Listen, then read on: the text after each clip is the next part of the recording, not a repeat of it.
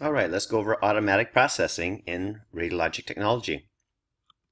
So automatic processing is a complex of systems, several subsystems. We have a transport system, a dryer system, replenishment system, circulation, and temperature control systems, all within this automatic processor unit. So the transport system is the largest and most complex system of the unit. It moves film through the developer, fixer, wash, and then to the dryer. It's made up of many moving parts, so it is most likely to break down. And this used to be the rad tech's job, to get in there and try to figure out what was wrong. So anymore, we have a third. If there is any film processing going on out there, that is left up to a third party that comes out and takes care of these things. So let's get back on track. Consists of 3 subsystems. We have a roller subsystem, a crossover network, or a transport rack subsystem, and then a drive subsystem.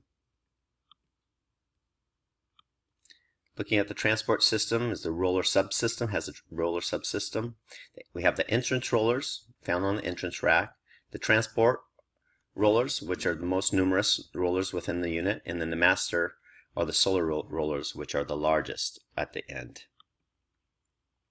Transport system as crossover networks and transport rack subsystem.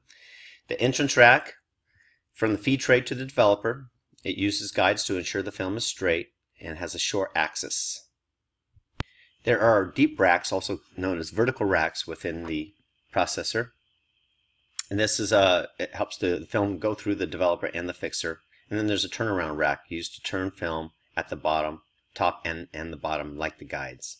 The crossover racks must be cleaned before use daily, since they sit above the liquid levels and can get dirty.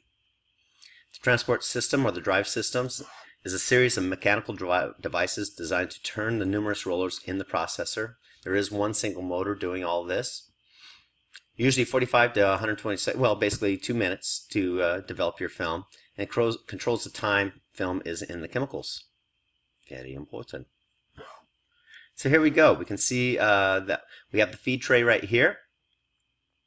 We can see that we have basically the developer, we have the fixer, and then we have the wash. Nothing like a picture to explain it all. And then we have the drying chamber, and then the receiving bin down here, the blower. You can see the blower to dry it. So these are these long vertical bins that we were talking about, and this is how it would happen. So the dryer system, which is the final stage, consists of 2 or 3 heating units of between 1500 and 2500 watts. These use between 60 to 80% of all the electrical power in the processor because it's a heater. Air is blown through these series of air tubes to increase the velocity of air, and a combination of high temperature and the high velocity helps dry the film.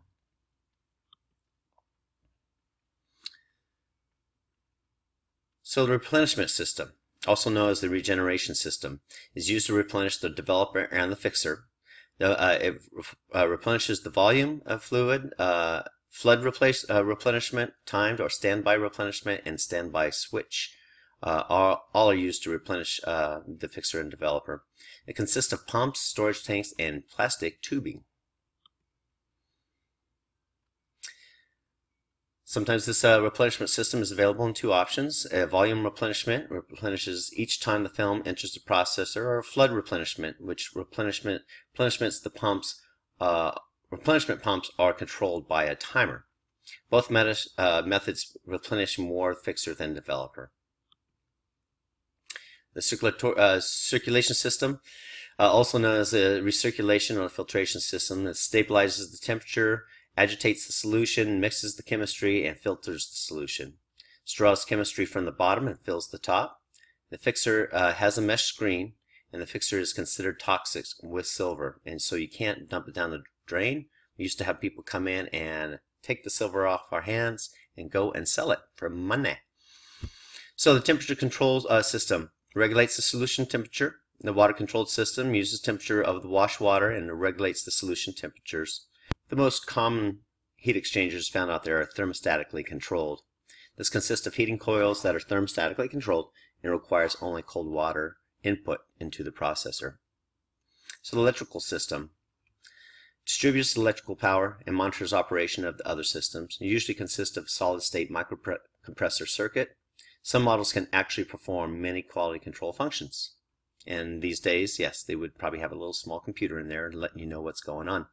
So types of automatic processors. There's a 7-minute, there's a 3-minute, a 90-second, which is the most common one, the 90-second, 60-second, 45-second, and a multi-speed transport system that can be varied, selected to different combinations of the above times there.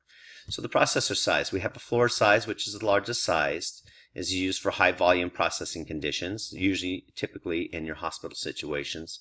An intermediate size, which is in-between size, often found in smaller clinics and physician offices, let's say even like a mammo office. And table, well actually table countertop size would probably be what you would see in a smaller clinic. For small, this says small dark rooms and mobile trailers. So there's different places to locate this processor. It can completely be inside the darkroom. The bulk of it could be inside the darkroom. The bulk of it can be outside of the darkroom, as long as the feed tray is in complete darkness. Or it can be totally outside of the darkroom, which is most likely called your daylight systems. Very similar to what the CR readers are today.